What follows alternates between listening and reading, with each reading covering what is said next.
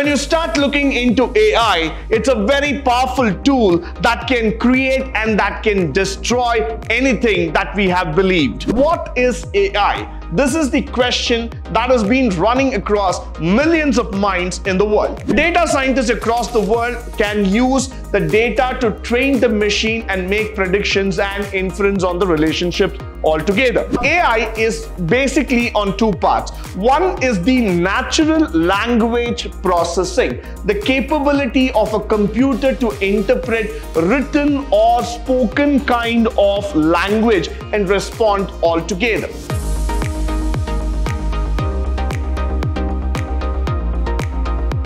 Good morning and welcome to the first session in third semester B.Ca. Artificial Intelligence in Unit 1, Chapter 1, Session 1, where we're going to talk about the introduction to artificial intelligence. Probably AI is the word that actually dominates the world today.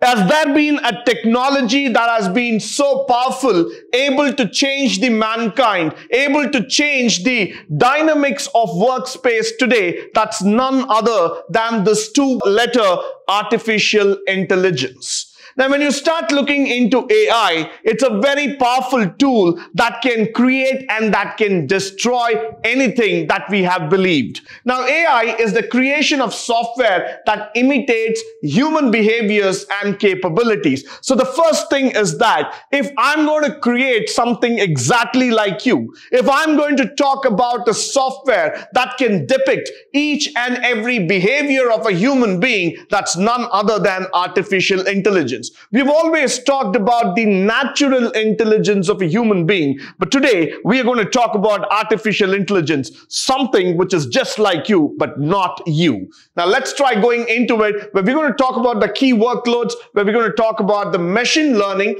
This is often the foundation of the AI system, with the way we are going to teach the computer how to model, to make the prediction and draw conclusion from the data. The anomaly detection, normally the capability to detect errors that we are going to see in the system. Then we're going to talk about computer vision, the capability of a software to interpret the visually world through cameras and other detection factors. Now moving further, what is AI? This is the question that has been running across millions of minds in the world. Now, AI is basically on two parts. One is the natural language processing, the capability of a computer to interpret written or spoken kind of language and respond altogether. Now, we know that in India, there are thousands and thousands of languages that are being spoken across. Not every language is being understood by everybody, and we don't speak the same language in every corner of our country. Now, when you talk about the globe, there are hundreds and thousands of languages. But what is that we want the computer to understand? We want the computer to understand the same language, the same rhythm, the diction, and the power through which you will be able to understand what is the response altogether. So that's exactly where the natural language processing comes into picture.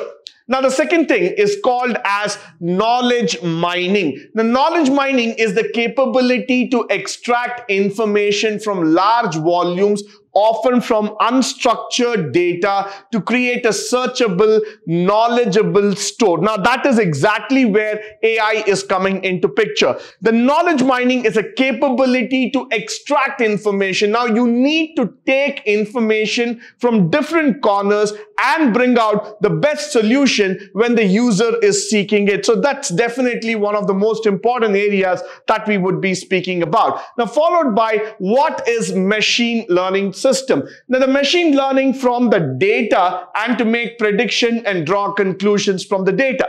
Now, the machine learning is the foundation of most of the AI solution. So whatever AI solutions that we are talking about today, is the foundation comes in from there.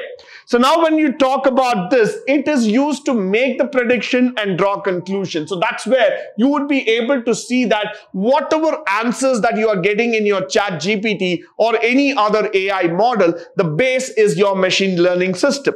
Now, data scientists across the world can use the data to train the machine and make predictions and inference on the relationships altogether. So what is happening now is that data scientists across the world are trying to make a connection, trying to understand how to use the data and how to train the machine so exactly they would be able to get the predictions that are needed. Now, let me take an example here.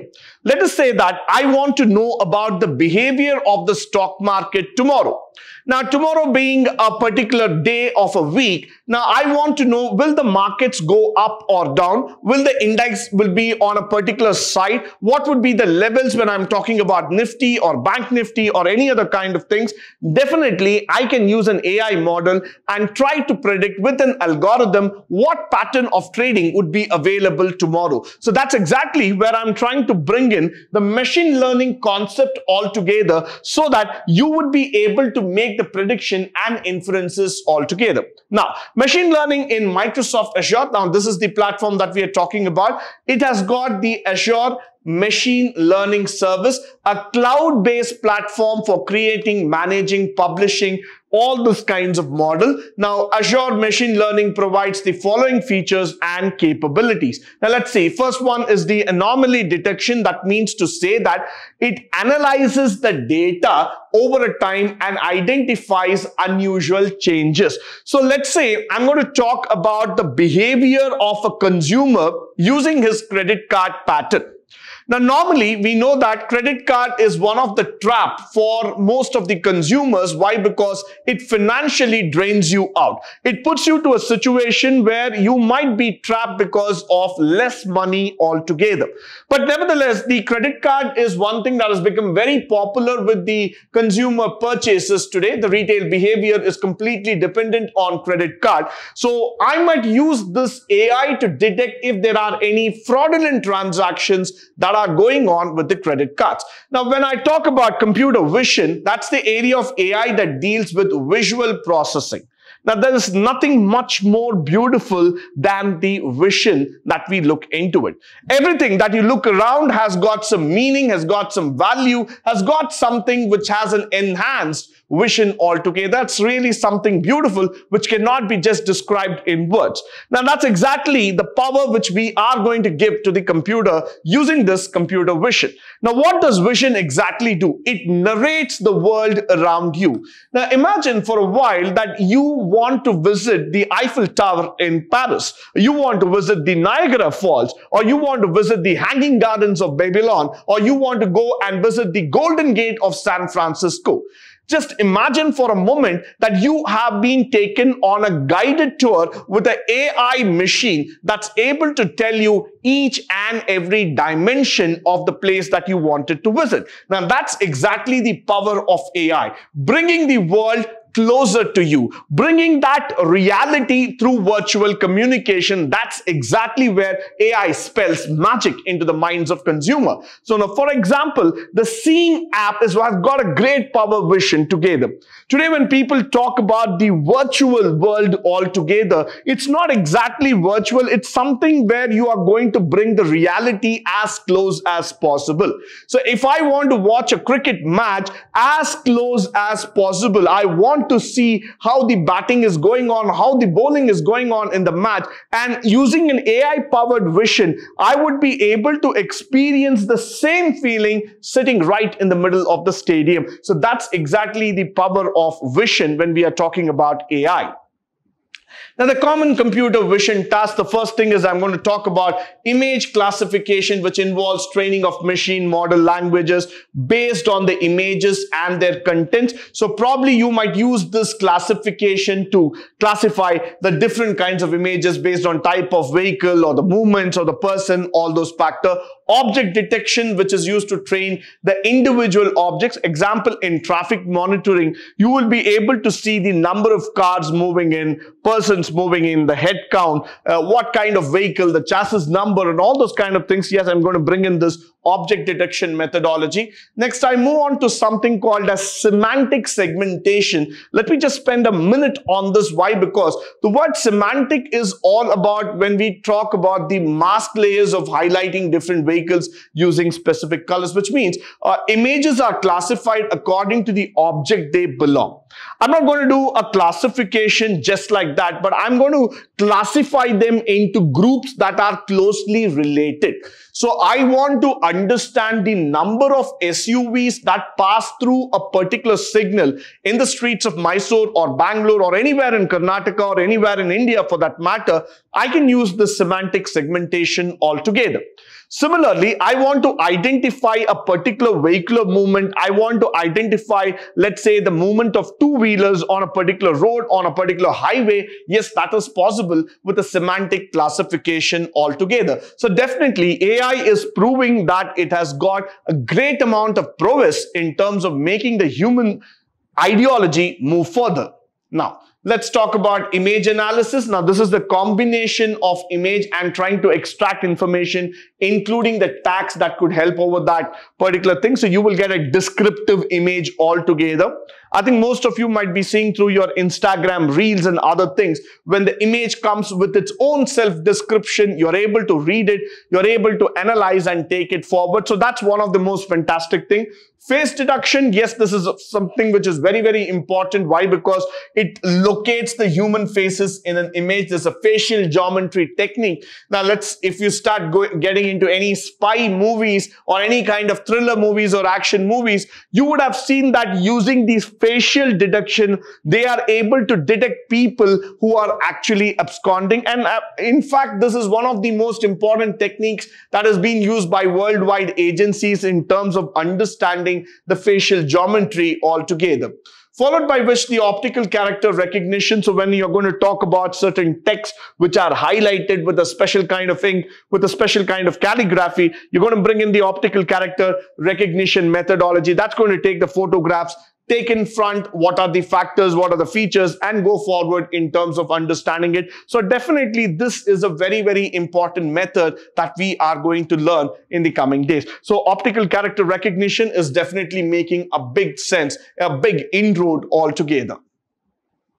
Now we're going to talk about something called as NLP, that's called as natural language processing altogether. The NLP is an area of AI that deals with creating software that talks about written and spoken language. This is the human factor I'm trying to bring in, and this enables you to create a software that can interpret text, email messages, which is very important today, synthesize the speech content altogether. Whenever I talk about the speech responses or content, you're able to synthesize it and you're able to take it automatically. Now, the most important thing, again, coming back, it's able to translate spoken, written phrases between the languages. It is able to interpret the commands altogether, determine the appropriate action. So I would definitely say Microsoft Azure, you can use the following cognitive services to build the natural processing, language processing services altogether. So this is definitely a highlighted factor which I would like to talk upon.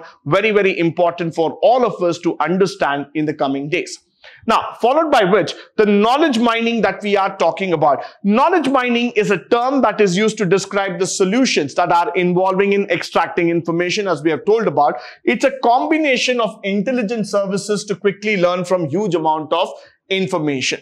Now, if I ask you to describe about the pyramids of Giza, now that's not going to be an easy question for you. Why? Because we are not that much adept in terms of historical definitions or historical ages altogether. So what happened hundreds and thousands of years back, we might not know. But an AI has got the capability to condense all that information, extract exactly what the consumer wants, and present it to you in the most concise manner. So that's exactly where we're going to talk about the knowledge mining. The knowledge mining combines the capacity of extracting information, giving it to you in the most simple, precise manner, so that you don't have to go through the volumes of data. You don't have to get confused with the different denominations, definitions, or textual contents and other factors together. All you need is a simple solution, and AI is there to give you that best solution altogether. Similarly, when we are coming about the cognitive search, it can use an inbuilt capability of searching your image processing, content of natural language processing, checking it all together. Nowadays, I would just like to add on an example here. When we talk about Google Lens, all you have to scan using that particular app and you are getting the right information right at your fingertips. So that's exactly the power of an AI-powered solution that we are talking about in the modern search engine optimization. Now, with this, I would like to come to the conclusion of today's session. I hope and believe that all the contents that have been spoken here today would be of a great help and reference to you in the exam as well as in the practical walk of life. In the upcoming sessions, we will start trying to understand the various contents of AI. But until then, stay tuned, stay blessed, and stay enlightened forever. Thank you once again for joining me today on this wonderful session.